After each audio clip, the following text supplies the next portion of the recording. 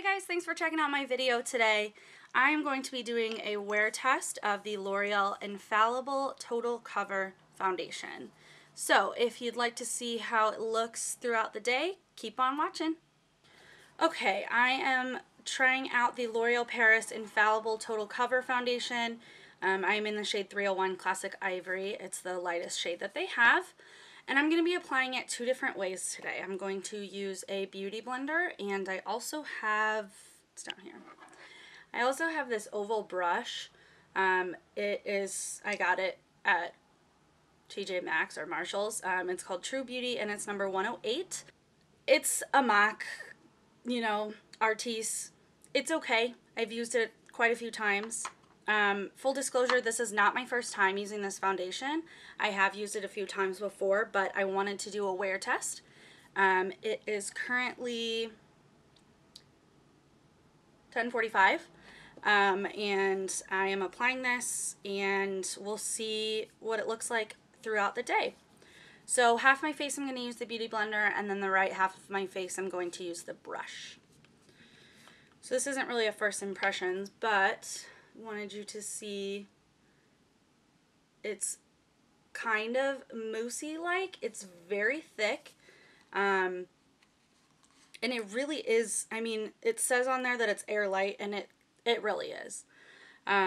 So let's just do the beauty blender side. I have put on a lotion that underneath, a moisturizer that is an SPF of 20, because this foundation does not have an SPF. So I just put this all over my face and blend it in.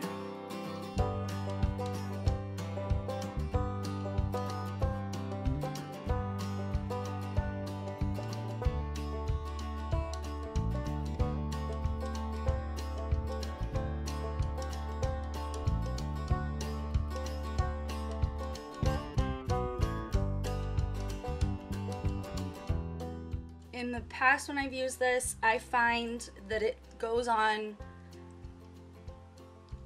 fuller coverage with the beauty blender. And I do use like an actual beauty blender. I am sure it goes on the same with any makeup sponge.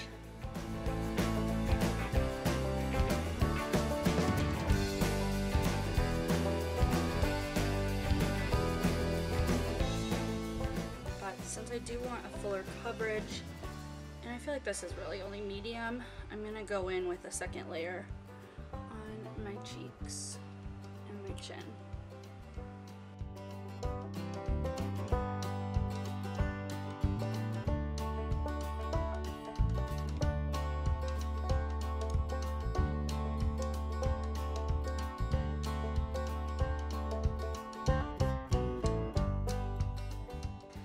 Okay, so now I'm going to go ahead in with the right side of my face, and I'm just going to use this oval brush. For this, I'm going to put it onto the brush and then swipe it on. Pat it. Pat it? No, I'm not. I'm just going to use my finger. Hello? You start without me? I'm doing something else. Oh. I'm doing a wear test. Can you be down? Ooh, this looks funky. This is my sister. Hey. Hey. I'm like looking at the screen, but the camera. I know.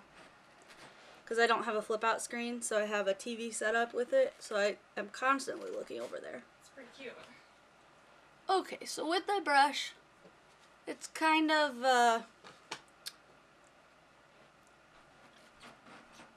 liney. I don't know how else to describe it. It's Stripey. Stripey, thank you. So let's try to blend it out a little more. See if I can see your face in the mirror. Hello. But you can't see me in the camera. So. That's why I snuggled in.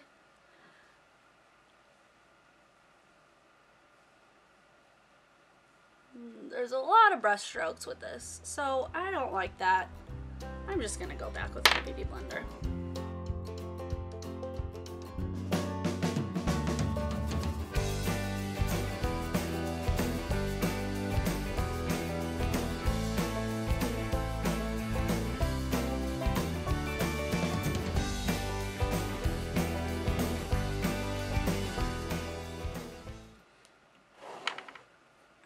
So,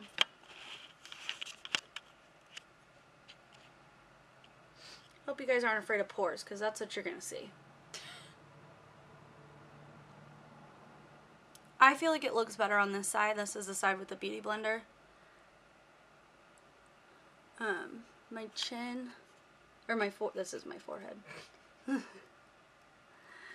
don't know. I mean, it's not horrible, but it definitely doesn't have a natural finish, which is what the package claims. There's my chin. It didn't cover up these pimples that I'm getting, like, at all. I keep doing the wrong one. So it's not bad. The package says it's a natural finish, wears up to 24 hours, high coverage, and an airlight texture. I would say it's definitely got like an airlight texture. It doesn't feel thick. It doesn't feel like I've got a ton of foundation on, which is nice. But it's definitely not full coverage on me. And I don't color correct my redness. I know I should, but I don't really see the point. If you've got a foundation that covers it, what difference does it make?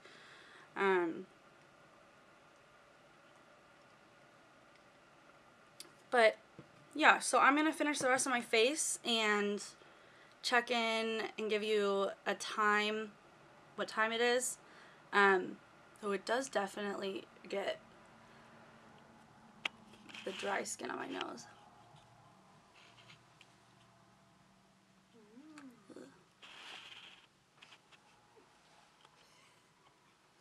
I'm going to finish the rest of my face, and then I will let you guys know what time it is, and then do some check-ins throughout the day. Alright, so this is the final look. I used my NYC Smooth Skin Face Powder to set, and I also used my Rainforest of the Sea Marine Boosting Mist by Tarte, just because I use these things every time I wear foundation, so it's, I mean, not really a wear test for me if I don't have them on. And I don't know. I feel like it kind of came off when I put on some powder. I usually stamp the powder in, my finishing powder in, but like blush and what's this called? Contour. I don't know if you can even see it, but we'll see how it wears the rest of the day. It is 11:13. If you can see that, it's 11:13. And I'm going to do a check-in in 5 hours, 6 hours, so around 4 or 5 tonight. And then I'll do another one right before I go to bed, and we'll see, well, before I take my makeup off, and we'll see how it wears. Hey guys, so I wanted to do a check-in really quick. It is 3:22. Haven't really noticed too much. Foundation always seems to break up around my nose and right here where my glasses are. So, you know, that's normal. But looking in this is my setup. I can like see, whoo, Inception. But looking in there, and as well as like looking with my mirror, I don't know, I think it kind of like melted a little bit into my skin, which is nice. If you look real close up on,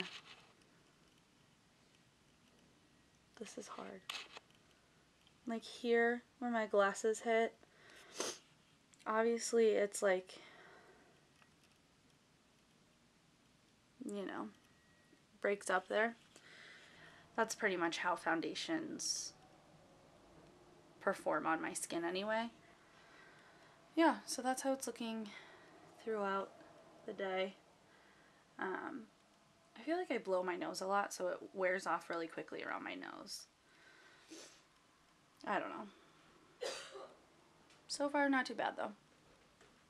See you later. Hey guys, so I'm gonna do my final check-in. It is 8:25, and I'm just doing this handheld, so it could totally be out of focus, but I don't know. It's 8:25 and I'm an old lady and I want to start getting ready for bed. So, It's obviously dark out, so this is just the lighting in my bedroom, but I think that this foundation wore pretty well throughout the day. I feel like I always underestimate how red my skin is. So like if I can see redness right now, which I feel like I can when I look in the mirror, I think, oh, this foundation sucks, it's not doing anything. But in reality, it's just that my skin is red, you know? And this probably, I'll get a makeup wipe, but this probably is covered up more than I think that it is. So let me do this really quick. So it took quite a bit off. Let me see what this looks like. Yeah, so like my cheek is always really a lot redder than I think it is. So it really does cover up quite a good amount. But overall, I definitely do really like this foundation.